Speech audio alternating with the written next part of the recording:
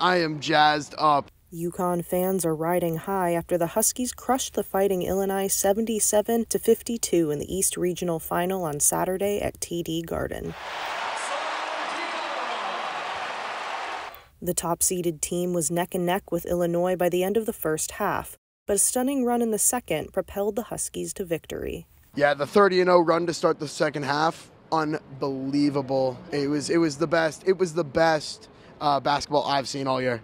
That run was the Huskies' greatest since Daniel Hurley became their coach back in 2018.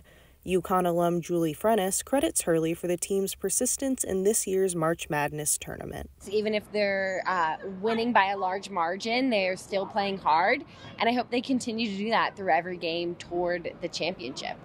As for the Fighting Illini, the sting of the second half remains fresh. The last 15 minutes weren't really even emotional. Illinois got down so big that it was just deflating, honestly.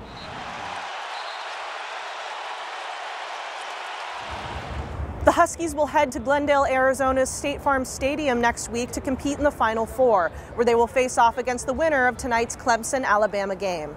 For BUTV, I'm Sydney Roth.